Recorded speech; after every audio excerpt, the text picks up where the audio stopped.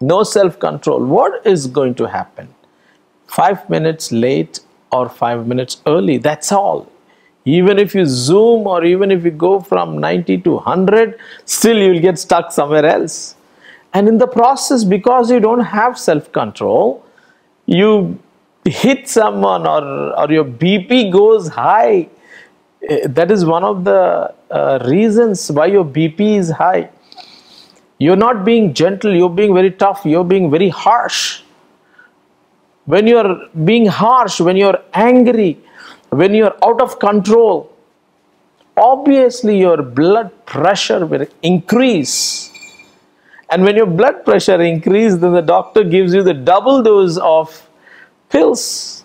And you take those pills, then you're more angry because the BP is more high, the medicine is reacting in a negative way. And you start losing control and you start all kinds of things. It has side effects. The medicines have side effects. So brothers and sisters, it is all, the Holy Spirit is a gentle God. He helps you slowly. And so happy you are watching the series on the Holy Spirit. Thank you for all your prayers for Grace TV. We have been experiencing the grace of God upon our lives. The Holy Spirit is stirring up your spirit to know more and to long for more of God and experience more of God.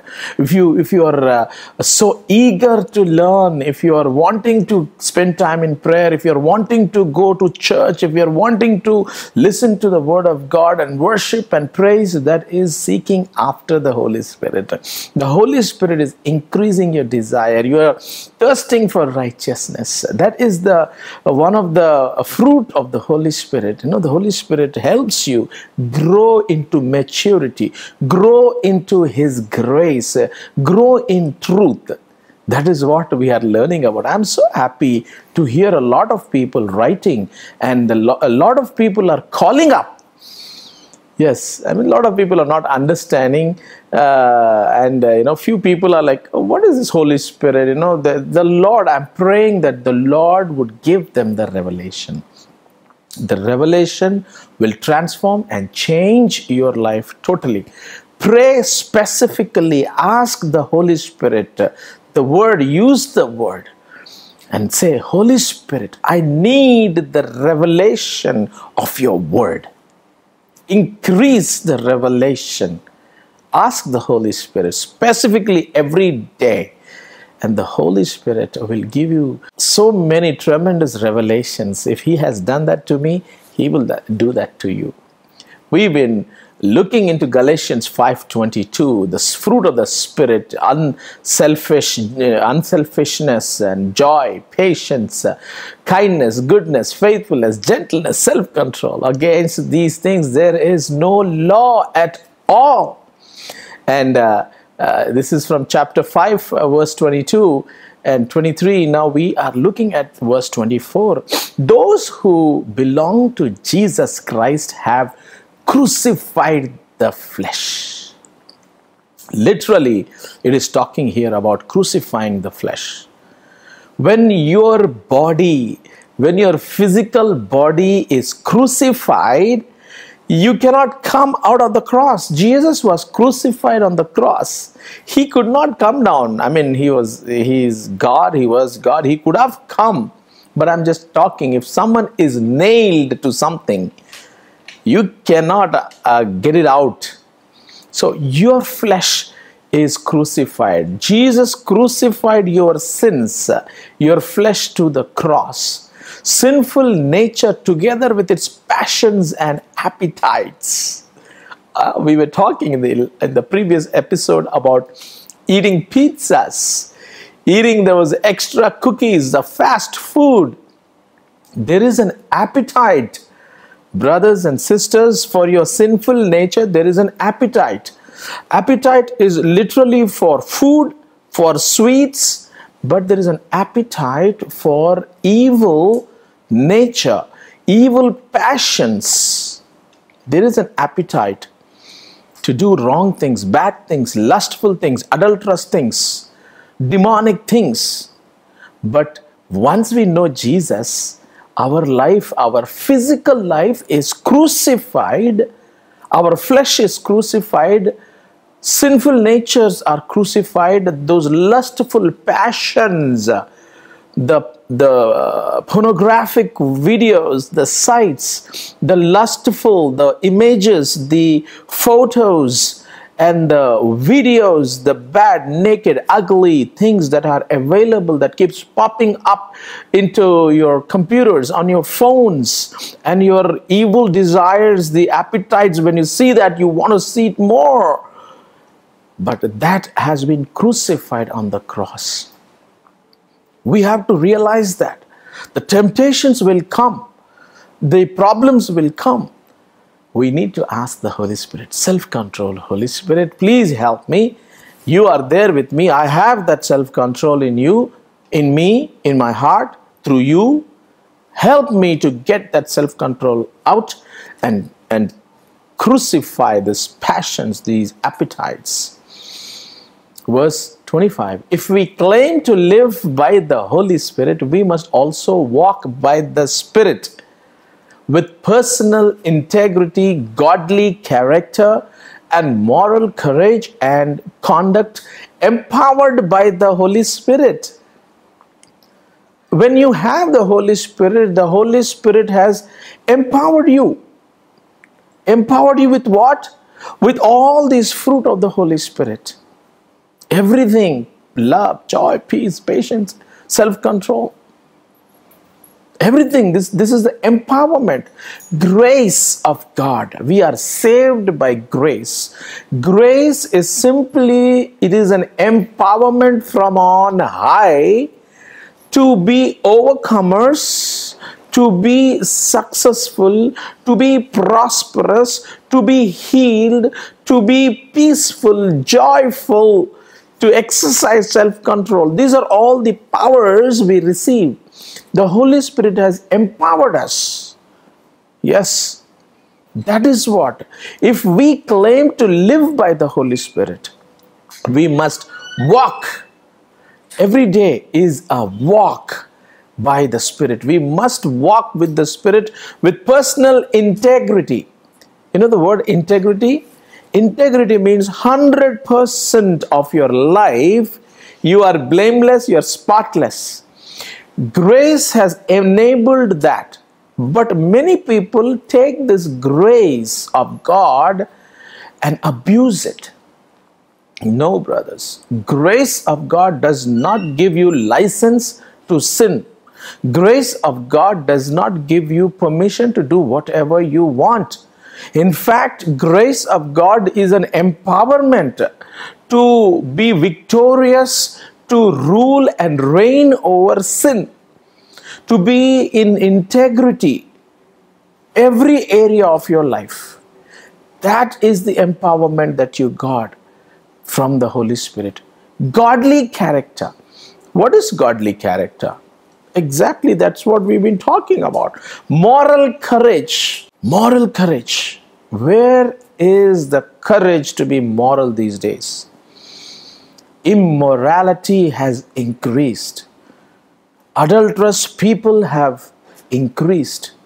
Can you, as a young person, when someone approaches you to be immoral before marriage, in the secret, in the back, in the places that nobody comes, in the dark, where is your moral courage? Can you, before your marriage, say, no, this is not correct. I will not grieve the Holy Spirit. I will keep my marriage bed pure. Do you have that moral courage?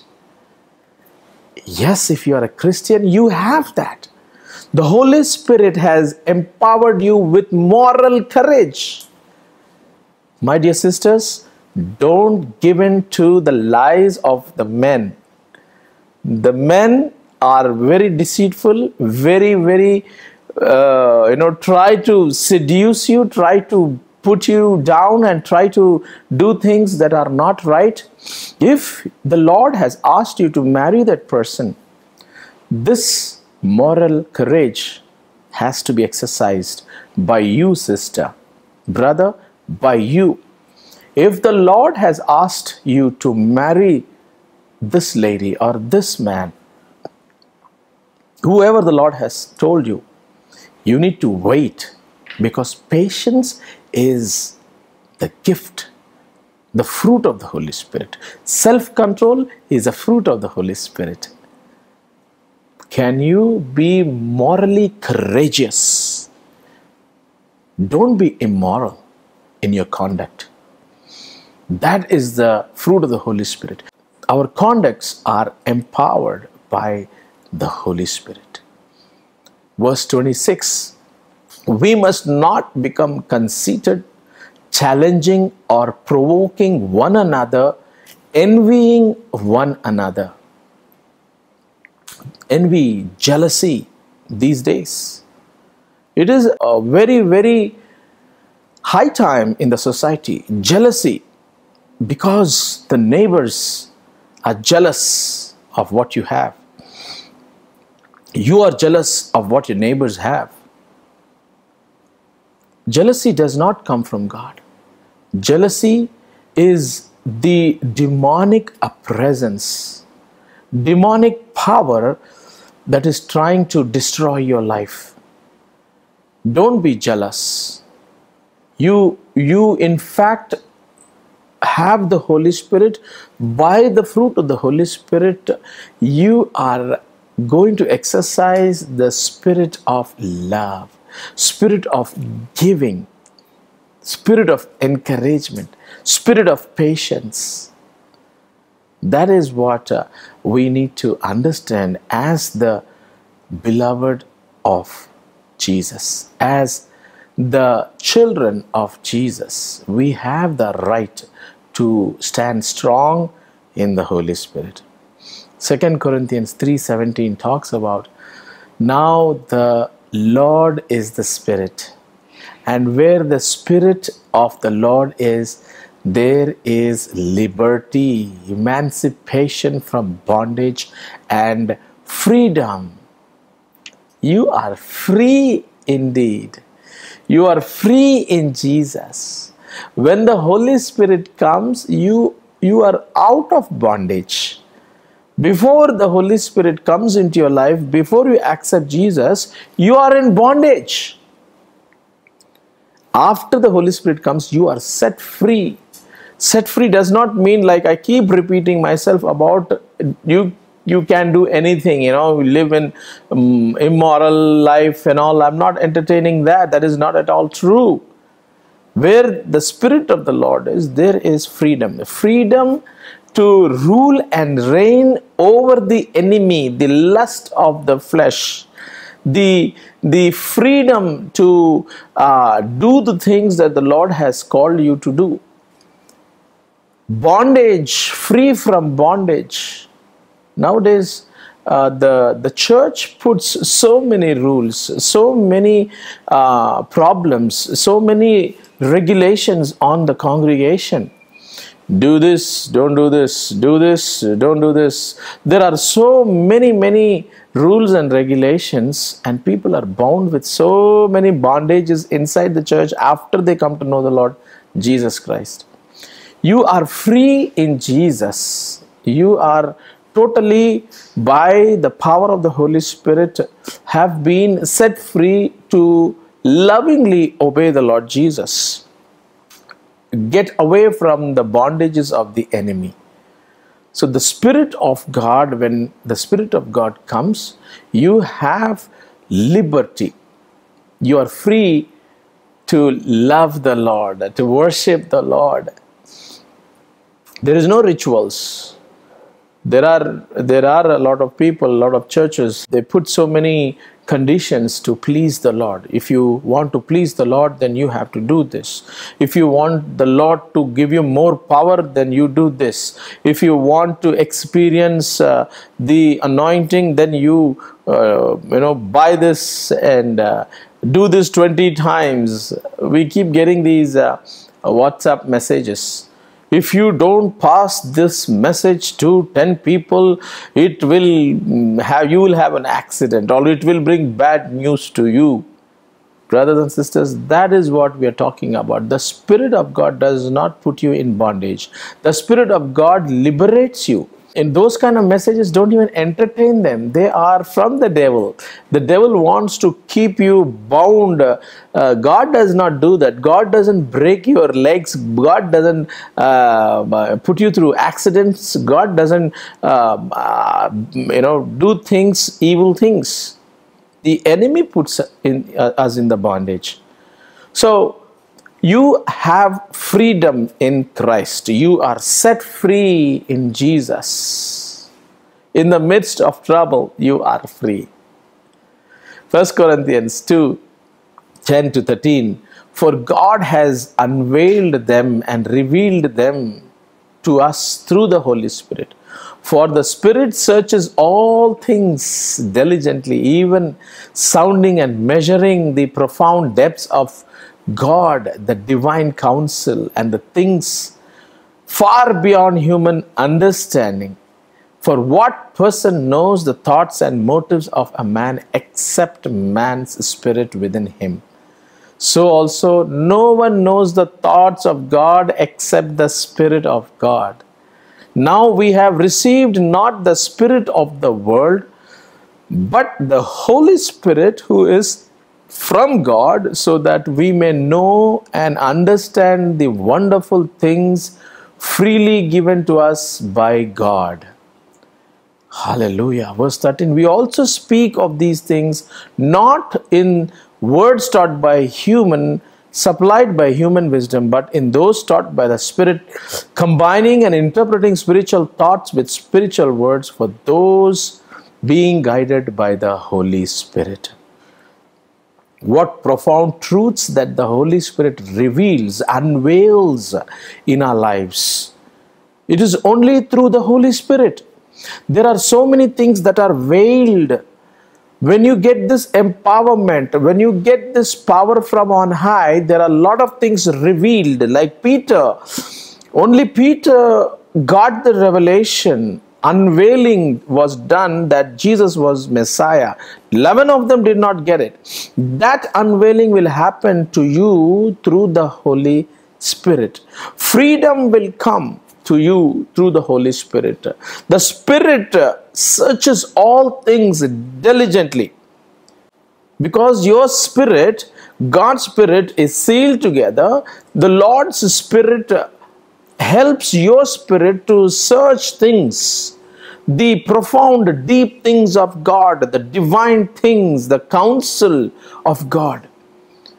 You will, before you know the Lord Jesus, your human understanding cannot comprehend. So that is why there are a lot of things. The physical world and the spiritual world are both different worlds.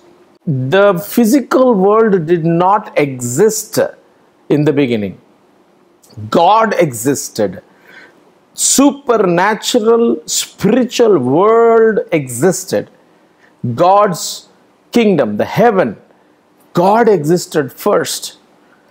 To understand the spiritual world, to understand a little bit of God, we need God's help. Because after the creation, after the worldly creation, the second creation, God existed from eternity to eternity. And to understand the earthly things, we need the profound wisdom from heaven, the revelation from heaven. That's what Peter had. The divine counsel, the things far beyond human understanding.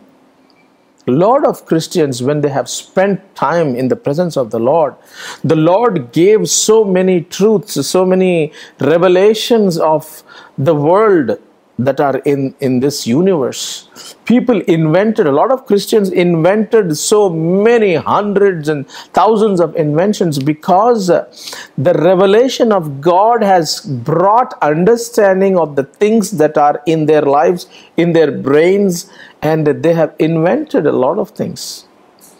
So for a person, we don't know the thoughts and motives. Except me, nobody knows. Who can know the spirit of man? How do you know what I'm thinking? How do I know what you are thinking?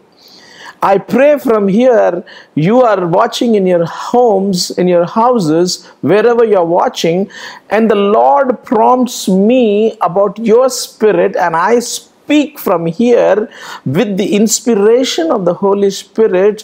You may be thousands and hundreds and thousands of miles far away, wherever you are, but the Spirit of God knows your thoughts and He reveals it to me, and He speaks through this medium to your heart.